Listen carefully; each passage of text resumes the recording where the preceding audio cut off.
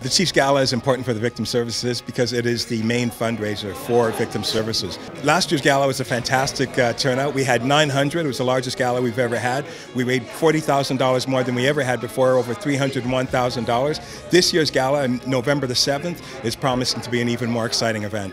This contribution, or $300,000 for Victim Services Toronto, will have an enormous impact in the lives of victims of crime and sudden tragedy. We provide services to more than 20,000 people each and every year.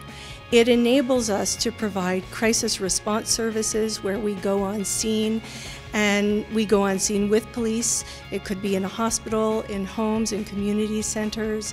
And then we work with victims a longer term to ensure that they're linked up to community services. We are eternally grateful for the support by the Chief, by the Toronto Police Service, and of course by the community sponsors and donors who have so generously contributed to this event, and of course to our programs and services.